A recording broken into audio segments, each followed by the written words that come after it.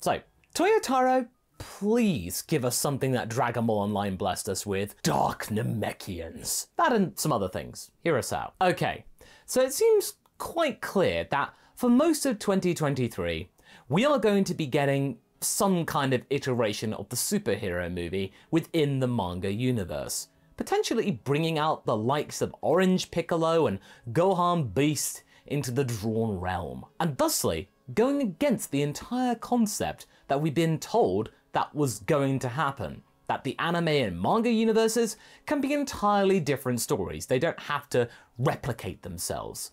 I mean, guess that might not be as clear-cut as we've been led to believe, but hey, Dragon Ball showrunners and vagueness, they kinda go hand in hand. What plans does the author have for the manga, now that the Super Hero Prologue story arc has come to a close? There are certainly plenty of things that could be done, because we anticipate some important announcements for the year ahead on the back of retained hype within the world of Dragon Ball. That and because content droughts are unhealthy for the channel.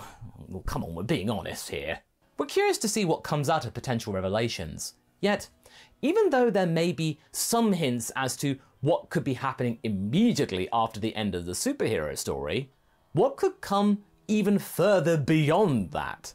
That is to say, we are most likely going to see a genuine movie adaptation on the pages of the manga, for the first time since we got the very quick and snappy adaptation of the Battle of Gods movie, and the, little joke regarding Resurrection F. You know, the one in which Toyotaro basically skipped it in the main manga timeline.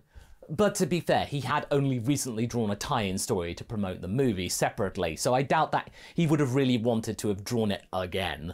As to the idea of superhero being adapted into manga form, the audience is split in their reaction to this concept. After all, we were really excited to see what could have come after Granola, but then, no, we've got like a 3-year time skip to then just doing superhero, so that means basically, yeah, repeating ourselves again. The more light-hearted tone of the book's final 3 chapters, though, did win praise from some readers, whilst others found it annoying and very much not in keeping with modern-day Dragon Ball. Even though in truth, Super's best moments were when we took our foot off the brakes for a second and allowed our characters to, you know, have a little fun. In addition to this, I think I can safely claim that I speak for the vast majority of the Super fandom when I say that the movie adaptations and other forms of media weren't exactly outstanding during the early days of the Super anime. Do we really require a retelling again? Despite the fact that we are aware that the anime was different because it was produced in a hurried manner? Granted, this time around, Toriyama has stated that he had plenty of material in which he had to cut from the final screenplay of Super Hero, so maybe the superhero adaptation could be a lot more interesting and intriguing than some of the other versions that we have got. There's some things that we never really found out about and now we can. More elaboration. But that remains to be seen as of the time of this recording. However, if we are going to follow Goten and Trunks, then why don't we present Superhero in a manner which is different to the regular versionings and adaptations of such things? Why don't we present the movie from their point of view for the entire thing? You know, instead of just telling the story from Gohan and Piccolo's POV again, why don't we keep the camera, figuratively, on Trunks and Goten throughout, and how they find out more about Hero's plan for themselves? Because in the original story, they just show up. What have they been up to? It would be strange, admittedly, not to follow what the plot is doing next, given that the most recent chapter seems to have left us right before the movie begins with the phrase, "to be continued." Nevertheless, Goten and Trunks are, at best, supporting roles in the movie, so perhaps you can maybe build on that? Build on things, maybe? Could the manga version be able to extend our time with Hero whilst he's in jail a little bit longer, please? You know, explaining how he came up with the Gammas in jail? I'd love to see more and more of how he got to that conclusion, instead of us just seeing Gamma 2 rock up at Piccolo's house one day. You feel that there must have been something more to that. Do you see what I'm getting at here? What I think we would rather not have going forward for the next 6 to 9 months is just a carbon copy of the movie. We might not necessarily want a recounting in the traditional sense, but instead, rather, us getting some additional information, which makes the manga a more enticing and curious concept in which to sup. More of an interesting venture for lovers of the movie to pick up and find out more about the things that got them curious and really fascinated with the entire idea. Some things that were kind of glossed over in the movie itself within the 100 minutes of the actual film. Of course, like with Broly's manga smattering, there is now the choice maybe to discuss the movie on maybe just 1 or 2 pages or half a chapter as a summary. After all, Broly's name has only been brought up once in the Super Hero arc manga version, and that was in the very first panel of chapter 88, and Black Frieza didn't even make it past the first page. But the question now is, what could possibly come after the conclusion of the superhero movie's narrative as a whole? So let's say if we did get the movie, what would happen then? Goten, Trunks and Mai, along with Hedo, playing the role of their gadget man, could certainly come up with some more superhero hijinks in our opinion. You probably already know this, but this short narrative gave us the impression that it was some sort of pilot episode for a brand new show. A spin-off, you could say. One that was devoid of Goku and Vegeta fighting universe-crushing entities. Something that could maybe be brought back down to Earth to run in tandem with Dragon Ball Super proper, in a manner which still could have Super Saiyans in it, so there are some things that we are very much familiar with, but could instead lead to more character interactions which were a little more mellow and less perilous, more relatable to readers. Again, we're not replacing the likes of Goku and Vegeta, but providing an alternative angle to go alongside the main timeline.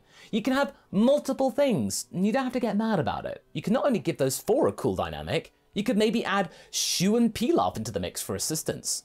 But you can also provide us some more grounded threats when everyone else is busy concentrating on cosmic things, most notably Black Frieza. It would be intriguing to study the hints from the pre-superhero arc that Hedo and Trunks would get along like a house on fire when you take the element of them being enemies out of the equation. These clues are very apparent, that they both love superheroes and Clean God in particular. They are both quite competitive and would be very keen to geek out about such things without scorn or ridicule. You feel like there's a genuine camaraderie when it comes to that topic. It will provide us the opportunity for the Good Doctor also to take on the role of the guy in the chair for genuine superheroes. Something of which he would truly relish if he couldn't be the supervillain anymore. He could even get stuck in on occasion, should the plot allow for it. After all, he does have a lot of drones like Hachimaru, which are super useful.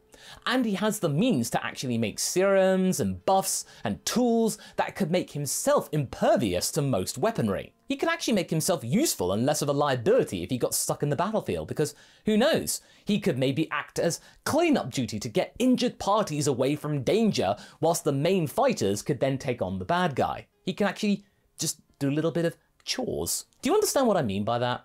And that's before we add Gamma 1 into the mix altogether, and have our heroes work with him to rediscover the joy of life following the death of his twin brother. Of course, Gamma 1 is known for being quite the straight-laced being, but he does have a moral compass and some sense of affection for those he cares about. This could be a good chance to maybe reinvent Gamma 1 for the future, to readjust and pivot toward a different lifestyle. Get him to acknowledge and embrace his affections for his late brother, who was more outgoing and he found at the time very annoying. Now, on the other hand, some of you might want something else entirely. Simply us just catching up with Goku and Vegeta as they get ready to fight Black Frieza, because come on, that's exactly what's going to happen. And that's fair, I suppose. So, in this section of the video, what brand new information could there possibly be in which to yield a potentially galactic ending threat that could need our Saiyans to step in and take the reins of the series again? The provision of Frieza with a training companion would be a good start, as well as a second antagonist to assist him in his conflict with the Saiyans. That would be an element that would pique the greatest amount of interest among those possibilities, because think about it, surely Frieza had a training partner. Tagoma was the patsy that got Frieza to go golden, so who could have possibly been strong enough, dumb enough, and hardy enough to be able to train with Frieza for 10 years in a room of spirit and time and live? Don't you think that the 3rd edition of the Frieza saga might be a little bit dull? That you really can't zhuzh it up anymore? And yes, Frieza is a lot more fun to watch now, but that isn't mainly down to him being the bad guy anymore.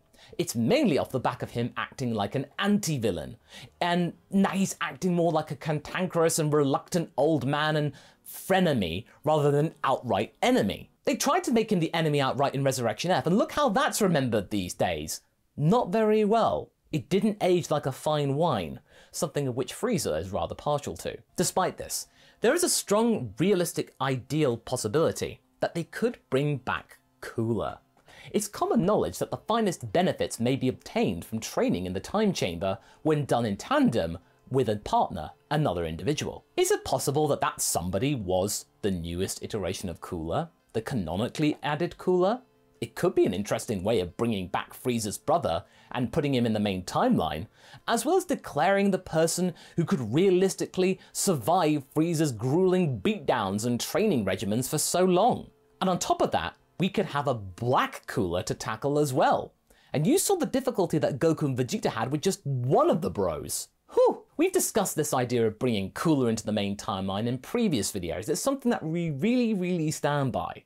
But the easiest way to explain Cooler's absence from the series, for most people, after introducing him so late in the timeline, would be to have had him put in a literal cooler. Well, I mean, cryostasis technically. Been frozen by King Cold as some kind of insurance policy, or maybe as some kind of punishment. It's kind of unclear as to why Cooler didn't become the successor to King Cold and it wasn't Frieza, but we most likely reckon that he was maybe too similar to Cold for his liking, to be something worthy of continuing the Empire to spice things up. Because if Cooler was just like King Cold, then why doesn't King Cold just carry on?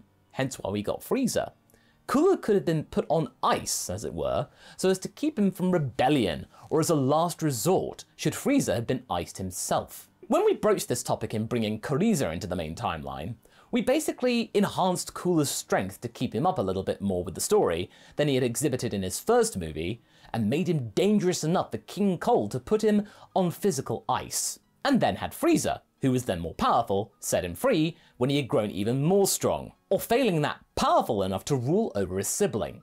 And this is where things could go wrong, and lead to Frieza relying on the monkeys after Cooler basically betrayed him. If Cooler were to ever become a threat to his sibling after their black training, as well as a threat to the Saiyans, the younger brother could be forced to cooperate with Goku and Vegeta once more, like we saw in the Broly movie, in order to ensure that he would continue to live. It's essentially Frieza going, "Oh, you think I'm bad? Just wait until you see my bro."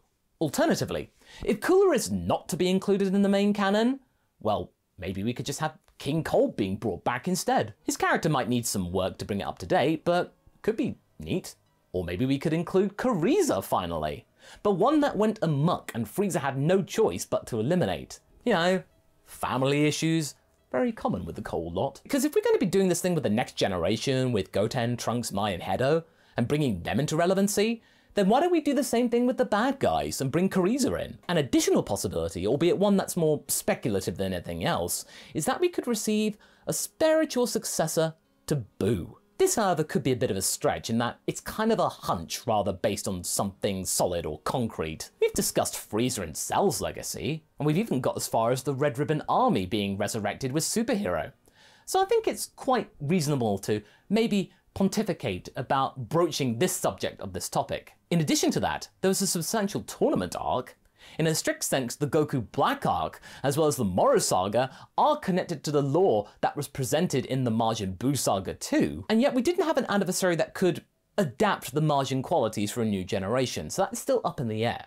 Having said that, that's not the only choice available. Given the amount of material that we've been receiving as of late, our greatest desire, Habs and I, at this point, would be to incorporate the Dragon Ball Online trope of Dark Namekians into the primary timeline. Our speculative hypothesis on their relationship to Zalama are bolstered by the fact that we have evidence suggesting that they came to universes 6 and 7 from another realm. Seriously, Dragon Ball Online is a goldmine in terms of lore that has not been utilized all that much, and yet came from Toriyama himself, so there is a level of legitimacy here.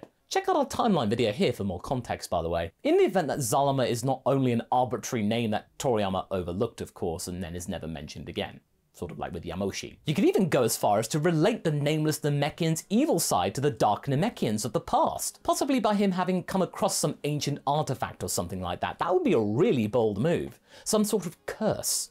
Although he would have not been aware of the relationship of his heritage or anything like that, the fact that he was able to found his own demon clan when he split would make sense given this particular context and information that we've got. Yes, King Piccolo could be somewhat retconned into being a descendant of Dark Namekians, just one that couldn't fully realise the potential of the original race's attributes based on the anomaly of splitting from a relatively benevolent person. Not to mention having little to no memory of his true powers, only recalling or using certain traits which were more baked in rather than learned. Besides, Toriyama is no stranger in replicating characters from the online timeline, so thus adapting the likes of Narak here, the mysterious leader and progenitor of the Dark Namekians, would have been an actual logical fit. We've seen the likes of Toa and Mira, who were lifted from online coming into Xenoverse and the like, being used on countless occasions, as well as Toyotaro and he bringing forth the second iteration and variation of Yardratians.